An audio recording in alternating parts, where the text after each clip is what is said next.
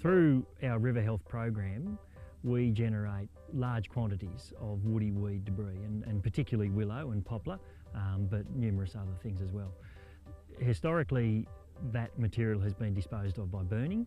That practice is becoming less and less palatable over time. The North East Catchment Management Authority in 2008 did a greenhouse emissions audit.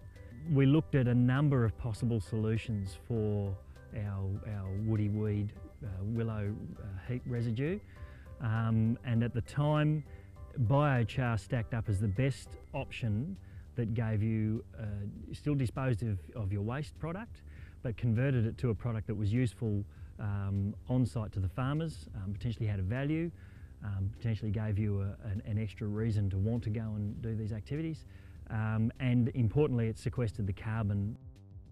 What we have here today is a completely new technology. It's a mobile batch pyrolysis plant.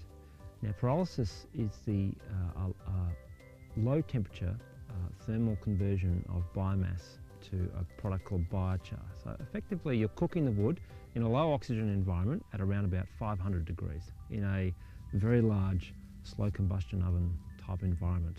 The key innovative aspects of this technology are that it's transportable and that it is processing logs. Pretty much all other pyrolysis technologies require some sort of chipping, so you take the feedstock down to a uniform size and you pyrolyse it that way. This particular machine, you can process logs as they are.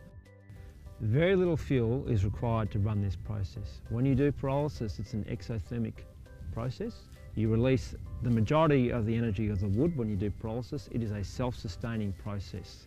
So zero fuel is required once you're up and running. So the applications of the machine are quite extended. Like in this particular situation, we're processing willow that's been taken out of rivers for river cleanup work.